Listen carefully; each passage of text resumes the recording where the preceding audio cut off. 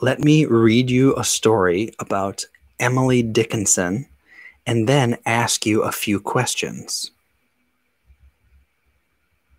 Emily Dickinson was a very famous American poet. She wrote about 2,000 poems, but only 4 were published in her lifetime. No one wanted to publish her work because it was different from what other poets wrote. After Dickinson died, her poems were finally published. Then she became famous. Some things about Emily Dickinson's life are strange and mysterious.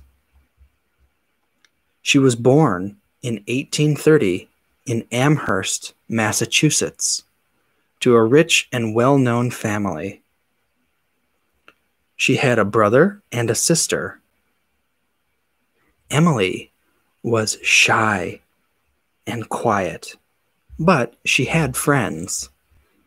She went to parties like other young girls her age and met young men. But she did not fall in love with any of them and never married. After a while, Emily Dickinson did not want to see her friends. She stayed home. She read, worked in the garden, and wrote poetry. Dickinson wrote her poems everywhere. She wrote them on bits of newspaper or anything that was near. Later, she wrote them out carefully. When she was 28, something happened. Dickinson was very upset. No one knows why. Some people say she loved a married man. Others say she was unhappy because nobody wanted to publish her poetry. She continued to write anyway. As she got older, Dickinson wanted to be alone more often. When someone came to the house, she ran upstairs to hide. For the last 16 years of her life, she never left her home. The curtains were always closed. She dressed only in white. One day, Dickinson became ill, but she did not let the doctor in her room. He could only see her from the doorway. Dickinson died at the age of 55. Her sister found her poems, and they were finally published. Sadly, Emily Dickinson did not live to enjoy her great success. Oh, very good. What an interesting story about an interesting woman. Did you understand the story? Oh, thank you very much. Thank you, Salah. Did you understand the story? On a scale of 1 to 10, how much of the story did you understand? 1 means I didn't understand anything. 10 means I understood every word. Wow, okay. Very good. All right, now, did you like this story? Or let me ask you, do you like hearing these true stories about real people?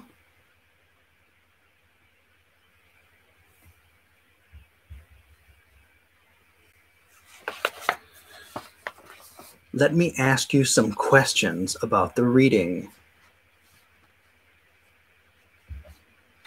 Okay, the first 3 questions will be multiple choice. So tell me, is the answer A, B or C? Okay, listen to the question and then answer the question. Number 1, Emily Dickinson, A, was famous before she died. B, was famous after she died. C, had a normal life.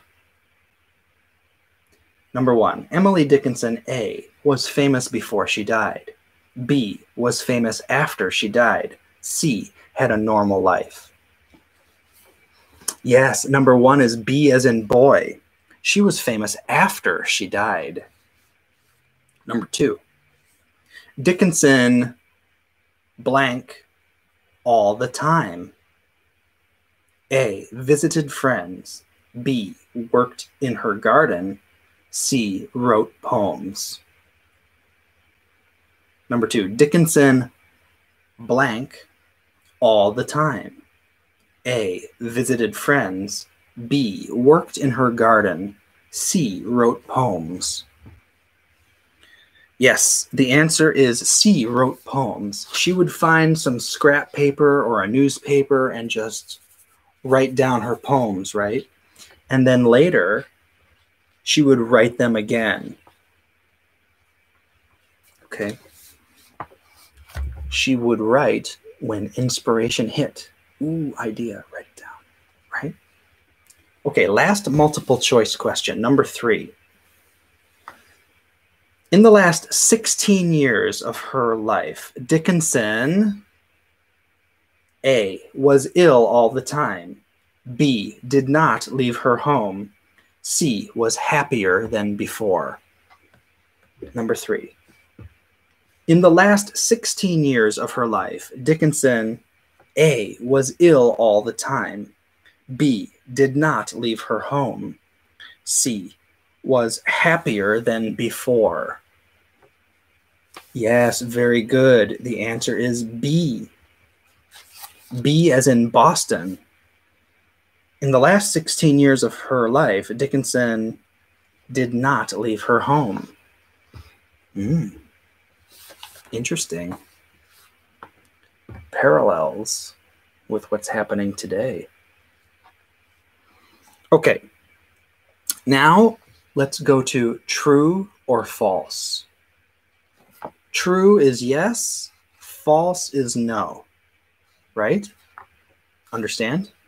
Tell me, true or false? Number 1, Dickinson had no friends when she was young. True or false? Dickinson had no friends when she was young. False. False. Number 2, true or false? Dickinson never married. Dickinson never married. True or false? Number 2 is true. She never married. Good. Number 3, Dickinson dressed in white all her life. Number 3, Dickinson dressed in white all her life. Careful. Number 3 is false. She dressed in white later in her life. So these true or false questions can be tricky. You have to be very careful. Number 4, Dickinson wrote more than 3,000 poems. True or false? Number 4, Dickinson wrote more than 3,000 poems. True or false? Number 4 is false. She wrote more than 2,000, not 3,000. Good. 2 more questions. Number 5, Dickinson's sister found the poems. Number 5, true or false? Dickinson's sister found the poems.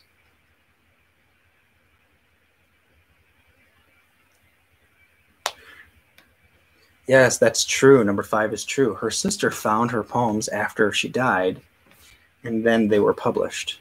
Okay, last question. True or false? Number 6, Dickinson came from a respectable family. Now, according to the reading, right?